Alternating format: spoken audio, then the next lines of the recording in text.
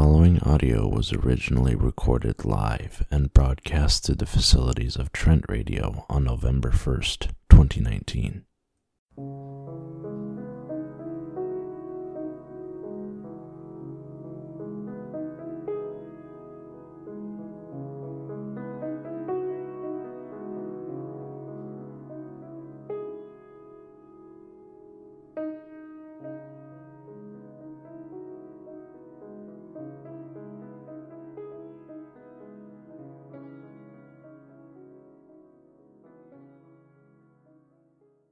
I'm Justin Evangelo. This is Disenabled, the show where we enable the disabled. Terrific to be back. Hope everybody had a spooky Halloween. Hope everybody was responsible with any substances consumed on said eve of spookiness. Today, I've got a terrific treat, if you're of that opinion. I have my first live guest in studio today, and I'm so happy to be joined by Caleb Hunt. He's a worker at Trent University. And I don't want to get too much more into it because, as usual, they're going to introduce themselves, plug themselves. This is a great space and a great platform for him. And I'm so happy he, volunteered to be part of this. So, Caleb, hey. Let's test this mic. All right, we're live. All right, we're coming in nice and clear so far. So, first things first, as I start off most of my shows, what do you do at Trent University? What's your job title? So, my name is Caleb Hunt. I'm the Adaptive Technologist with Student Accessibility Services at Trent University. Special shout out to all the folks listening back in the office. I'm sure they're listening to this around the lunchroom office space right now. So, hey to everyone at SAS. So what do I do? Adaptive Technologist is kind of one of those fancy catch-all words for doing a lot of technical supports for varying departments at the Student Wellness Center. So I do primarily disability accommodations for anyone who has a technical component to their accommodation plan at Trent. So if they're using various text-to-speech supports, various pieces of technology, whether it's accessing alternate formats, whether it's accessing different technology tools that help with learning. That's kind of what I do, and that's been a lot of fun. Okay, so how long have you been in the field, let's say, more or less? More or less. So I have actually been working at Trent University for the last 10 years. I started as a bit of a, as fresh graduate, and I remember sitting in my office with some of my first students saying, I'm not really entirely sure what I'm doing, but we're going to figure this out. And hey, I'm still here 10 years later, so this has been pretty fun. Yeah, so they obviously want to keep you around because you're decent at what you do. They've over the kept me around, decade, and right? it's been a lot of fun. So that's probably one of the most rewarding aspects of the job is just the fun we get to have on a day-to-day basis. We've got great colleagues, and ultimately providing support for students is the best part of it. That's awesome. So you said technical sort of components involved in the responsibility of your job. Can you define more clearly? Because that seems like not an overgeneralized statement, but as a rule of thumb, what constitutes a technical component in terms of you providing accommodations for somebody? Whether is it more sight impaired, hearing impaired, or is it a mixed bag depending on what accommodations are needed? That's a good question. Just generally due to the nature of a student's disability, they could be registered with our office for any number of reasons. And every student's situation is unique, and we provide an individualized accommodation plan. So if I can give some examples, there may be instances where a student who is visually impaired requires textbooks transcribed in alternate formats. So whether they need an electronic copy of a textbook so that it can be used with a piece of software that allows for the computer to read back in an audio format to the student. There may be components where enlarged print is required and we need to do digital conversions of textbooks that may be in a smaller print or need to be enlarged.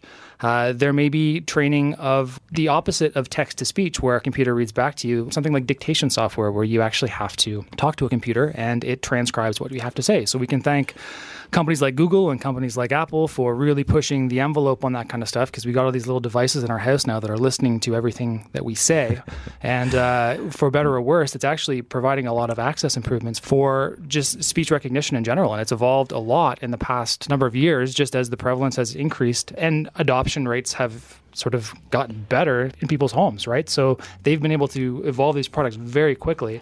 And while they might have been billed as a productivity tool, or they might have been billed as something that someone can use for fun or just voice-activated queries, it's now becoming a product that's used for accessibility reasons, and it's awesome. That's great. Yeah. So from a financial aspect, then, obtaining a lot of these technologies, can it get a bit expensive? Can you speak to that with their increased prevalence? Has the price sort of dropped, or what's the deal, should I say, with that? Well, it's interesting because the world of assistive technology has always been a very niche world in the sense that oftentimes things are very highly specialized, and there are not those mainstream vendors like, Apple's not a good way to sort of pick on things because their products are generally expensive. But if you think of specific vendors where their markets are limited, they don't have the same kind of volume of sales, they can charge a premium for devices. Oftentimes, there's disadvantages there for users of specific technology where they only have a choice to use a particular vendor or a particular piece of software. They're kind of at the mercy of, the vendors for what they charge for stuff. Okay, wow. I didn't expect that. I think we're going there. Yeah, no, that's an interesting segue. So that's cool.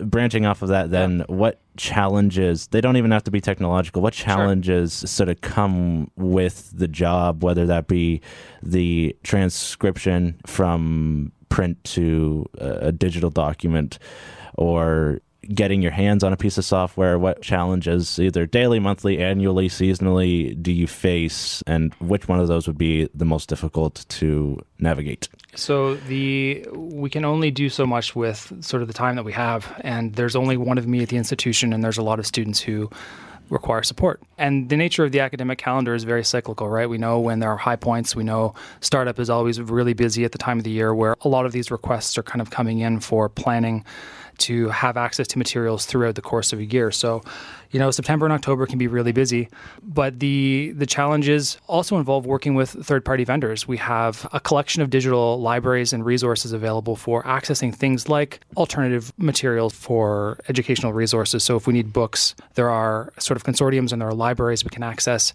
pre-existing digital files. So that has really expedited the acquisition of these materials, which used to be produced a lot in-house, and we were limited by, the actual ability to scan materials into alternate formats. And that was always a very time-consuming piece. And some of those components have been, they've just been mitigated as technology has allowed for more centralized storage. And there's still issues with copyright, and there's still issues with access to that kind of stuff. And even going and pulling files and resources from U.S. publishers versus Canadian publishers, there's those type of limitations which are just kind of systemic that we have to work through. And those can be problematic, and those can be time-consuming. I know it's easier said than done, and it's very interesting because given the time-sensitive nature of the job, because you don't want a student falling too far behind, right.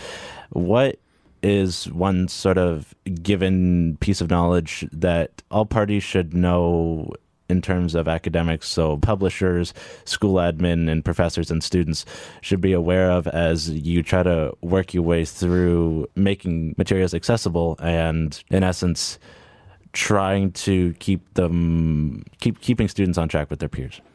So the syllabus has always been one of those gold standards, right? You've got the syllabus, which outlines sort of the framework for the course. You've got readings, you've got deadlines, and helpful to have all of that kind of stuff well in advance. So if students know that there are supports that are required, having a very clear and concise access to a syllabus is going to allow for, the folks who may be involved in procurement and pulling in these alternate resources, the time that's required to necessarily pull it all together. I think when you look at those and you look at the nature of the time that it takes to actually get stuff set up, it's important to have that very well defined because there's only so much time in the year, right, to get stuff to you. For sure. Okay. Interesting perspective. So keeping on with the difficulties, I promise I'll get more optimistic as the program progresses here. But keeping with difficulties, what is the most difficult, let's say, piece of material or software or any sort of accommodable piece of material to get your hands on in terms of So I'll tell you, taking a long time to do so, you know what I mean? Whether it be a book or because of publishing rights or anything. Right, like that. And because of the nature of, let's say, a visual impairment, one of the things that has always been historically really problematic is access to STEM materials. So whether it's mathematics, whether it's engineering materials, anything that's visual that needs to be represented in a way that's not visual, that can involve creation of tactile objects that can sort of display similar meaning while still not necessarily being an image. There's a lot of barriers that still exist trying to create accessible materials that can also be adapted from someone who maybe uses a screen reader to also someone who maybe has just a general print disability who needs to have a math equation read out loud to them. Those are things that there's been a lot of advancements and a lot of improvement on, but how it even integrates into things like the learning management system, where it can be provided in an accessible format or an accessible way for a student to interact with without the need for even going through a third party to get access to things. Those are still really challenging, and they're really hard sometimes to get access to without a lot of additional support and resource to get that up and running. So in the event that someone doesn't have a lot of time because let's just say they're a freshman, like what's the key aspect in terms of getting these that's the most difficult? Is it the time? Is it the funding? Is it the... Well, it's standards. It's development of resources. When publishers are creating textbooks, oftentimes they're not being created with accessibility sort of in mind from scratch. So it's either remediation that has to be done on the back end to make it accessible, or in some case it's reauthoring, or in some case it's getting a third party involved to actually add, tactile stuff to a textbook to make it accessible in that regard. Okay, so have you ever faced a situation where you had to step in and advocate on behalf of a student, either through telling not a publisher, but some sort of company that we need this now, have to sort of take off your subtlety hat and say, hey, enough screwing around? Well, it's funny because every now and again I'll make a request to a publisher and I'll say, we're supporting a student who has a print disability. I've validated, that they've got a textbook, it's been adopted for use, they have it. Can you provide us with an accessible file that we can pass on to the student? And they say, well, we don't have a copy of the accessible file, but we give you our permission that we can, you can go ahead and scan the book. And I say, well, thank you very much, but I don't actually need the permission under copyright. I can just scan this book, and I'm acting on behalf of the student to do so. So there are moments where it's almost like an education piece where you want to very kindly and in good words say, we can provide access, whether it's sort of the easy way or the hard way. Can you help us with the easy way? Okay. And in terms of even what it looks like for advocating for a student, I'm sort of one of the folks who are part of the office, and our advisors who work directly with the students as well too.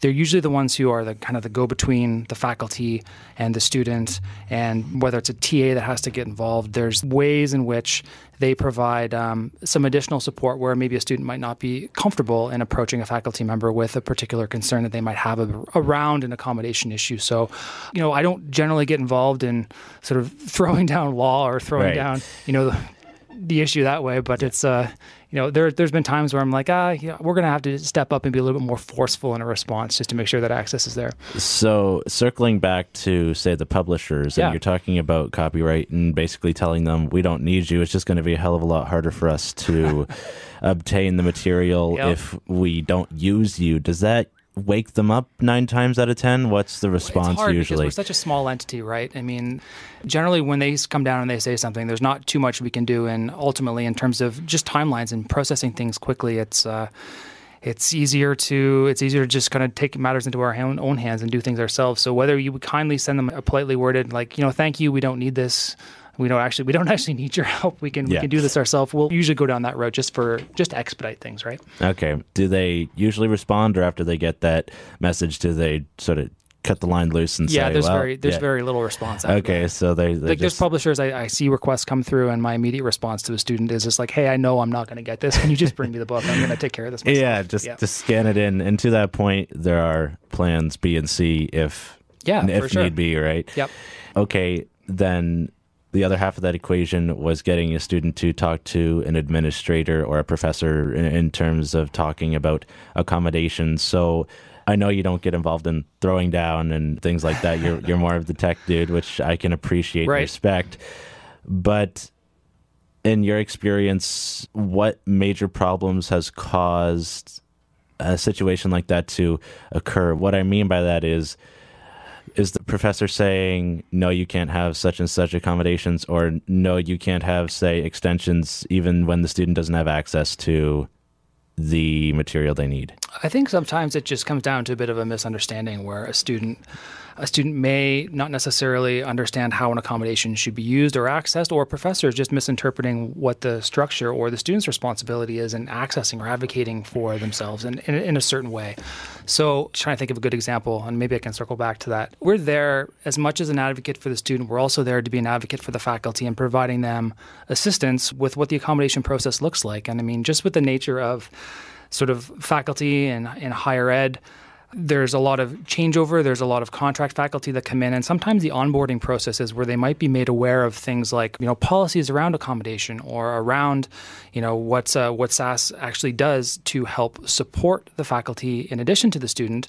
Some of that stuff might get lost. And I mean, most faculty members have the student's best interest in mind, and they want the student to succeed, and they just need some support in providing them, what does accommodation actually look like? So we continually review how we interact with the message that we put out there in terms of providing support to make sure that the faculty understand we're very much allies for them as well. For sure. You want to tell them where you're coming from and what your purpose is. And I talk a lot on this show with previous guests about ignorance and how that, from both sides of the equation, but more so with professors and school administrators not understanding how or what exactly is involved in physical disability accommodations, where they're coming from. Last week, I talked about some professors seeing accommodations as giving the student with the disability an unfair advantage. Well, if they have more time or if they have this access to this, then they'll be able to write better than a fully bodied student who's able to sit down and do things, quote unquote, normally. Right. And you have to explain to them, both student and advocate, if need be, that that's not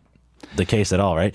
And every accommodation that's put in place for a student is based on need, right? It's not something that's fabricated. It's not something that's just kind of made up or something that's we're putting in place because we think it might be nice for a student to have. It's a need, and it's been validated and verified, and it's something that's subject to review too. If it's one of those things that if a need is not being met, that's where an accommodation review comes in. And the accommodation plan can be very fluid in the sense that it might change over time.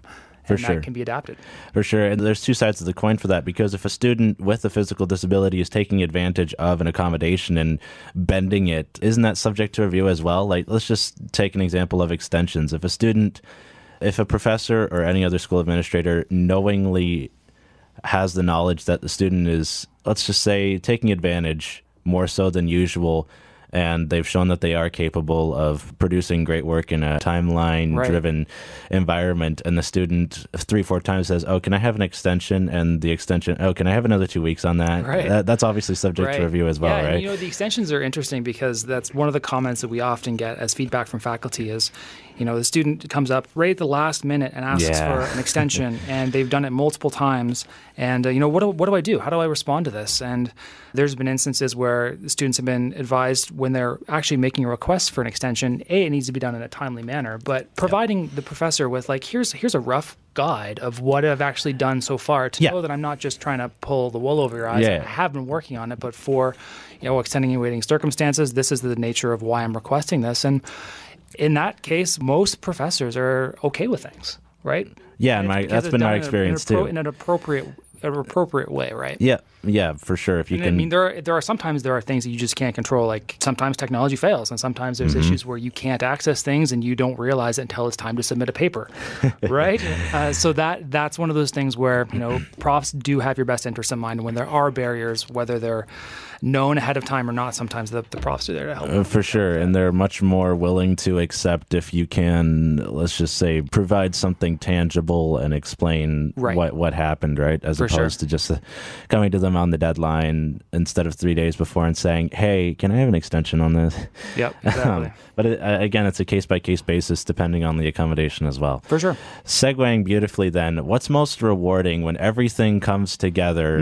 What's most rewarding about your job from an academic standpoint? Would it be the success of the student? Would it be to not, plug yourself here, but it's like, wow, I can't believe I got my hands on a certain piece of tech or a certain text that was so rare and actually got it to the student. I'll tell you, one of my favorite times of the year to be involved with is convocation, because You get to witness sort of all of the blood, sweat, and the tears that has gone into a 4 or 5 or 6 or 7 or however long it takes to actually get a degree, and to be there with students when they're sort of walking across the stage, or to just be by proxy, and whether it's a smile or a wave or a nod, just to say an acknowledgement, to say like congratulations, like that's the best times of the year.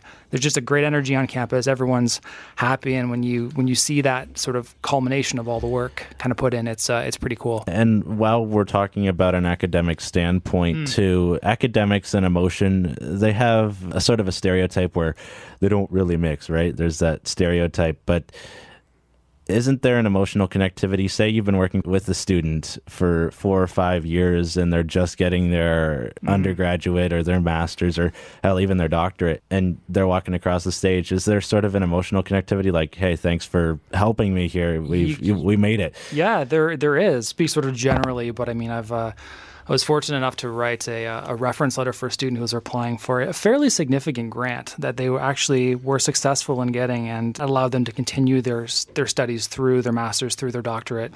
And they reached out and they said, actually, I got this scholarship grant. It was a real like, oh man, that feels good. Like it feels good to be a part of that. It feels good that, yes, we've had this connection on the academic side of things, but to be able to also contribute to how that kind of transitions into the professional world as well it feels pretty good.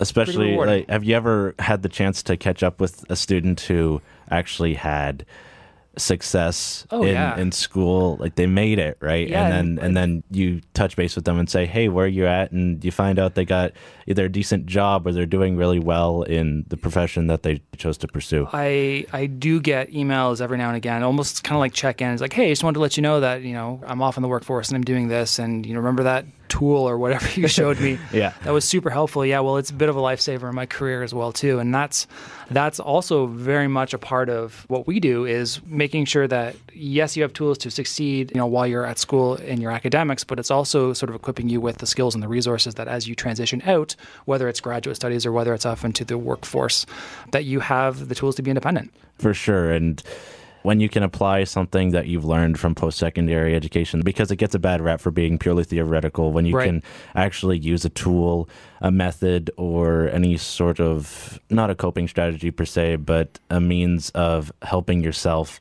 and you as a professional working at the university are able to transfer that to the student for real-life application. That's just terrific in my opinion, because it's something they can use for the rest of their life, arguably. Okay, we're running a little bit tight for time, so last question. Yeah. Are there any last remarks or comments in terms of the actions academic personnel can take in order to give students who work with physical disabilities and accommodations the greatest chance of success? And it can be towards professors, students, or publishers. In all respects, but I have it written down here, professors. I don't know why. That's pretty limited. Do you have any What can you tell professors? Last remarks? We're here to help. We're here to support. We have the students' best interests in mind. And I mean, I know that from an academics perspective, the professors really do as well too. But asking questions is really helpful. We're here to provide the support, and we really do want to help everyone succeed. I would encourage faculty, I would encourage staff members to sort of make themselves aware of accessibility-related resources when there are events that are happening, to attend such events when there are training opportunities on how to create accessible Word documents. Check those out. Look at some of the resources that are available and that have been created, because those things do go a long way and they do have an impact on the students that you're supporting. That's terrific. Yeah. Thank you so much. For sure. Caleb Hunt, everybody. Thank you very much. Adaptive Technologist. Great to talk to you, and I hope everybody took something away from this discussion.